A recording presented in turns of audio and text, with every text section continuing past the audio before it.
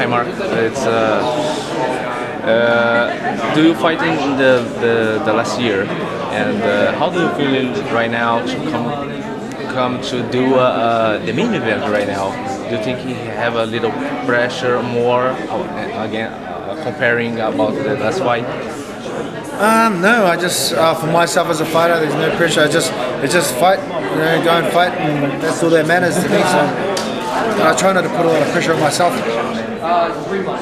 People lose fights before they even got into the octagon or the ring, before they even fight, because there's too much pressure. So I try to keep the pressure off, and just all I look forward to is putting my best performance on the night forward. And that's all I can do. How do you think right now as opponent? Do you think I think you have a strategy to beat him, but do you worry about that? About something about grappling? I don't really worry about anything these days at the octagon, because I'm at the top end of the world, and it's hard to, you can't be worried about anything, because otherwise you shouldn't be in the top 10. So the thing for me is I'm not worried about anything.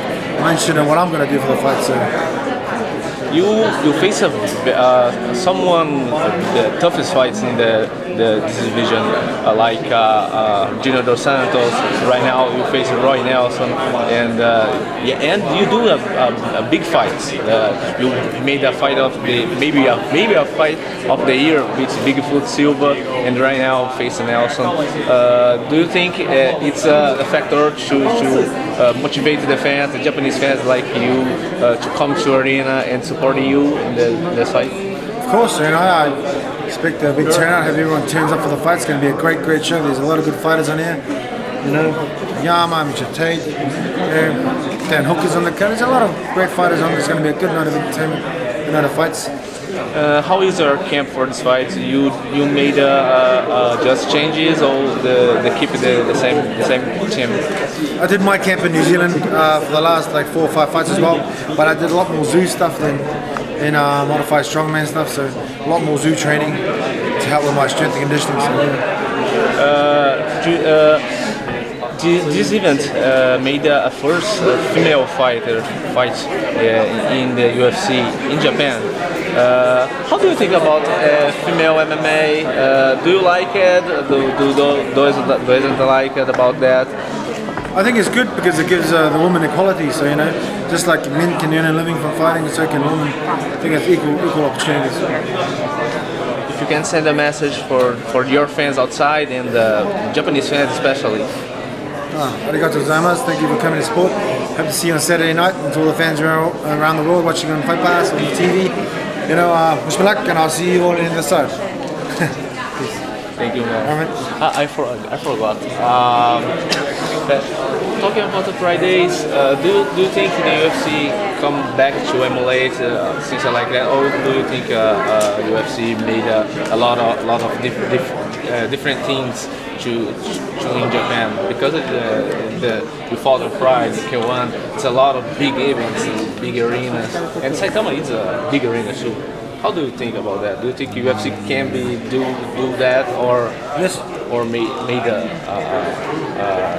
still this thing and do the events with the Octógono? I think it's great, I think it's good to have the UFC come, and hopefully they can revive the fight scene here in Japan.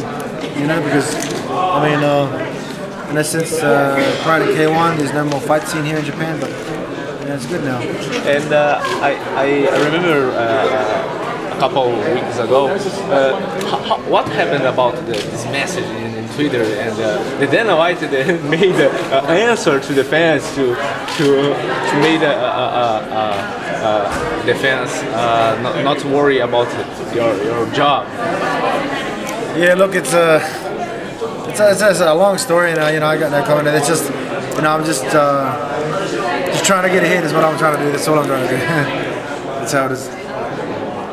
Okay, thank you so much. Mark, the UFC is trying to, they are very progressive about expanding its market to the Asia, not just Japan. What do you think of it? I think it's great. Hopefully it works out. since pride in their diet here. There's no fight market here in Japan. I used to love, and I still love coming to Japan. I mean, K1 Pride, it was big audiences, it was massive. So hopefully the people get behind UFC and support it, and hopefully the market grows here in the Asia as well. So I mean, do you think there's a lot of potential out there? Well, I hope so, because I mean, it's I mean, being a global platform is good. With K1 there was only here in Japan, but as a fighter, if you get to the top of the world, you could be a global fighter. Everyone knows who you are. So hopefully, it works out here in the Asian market, Japan, and Korea, and China, and the rest of it. So it certainly benefits the fighters and helps the fighters.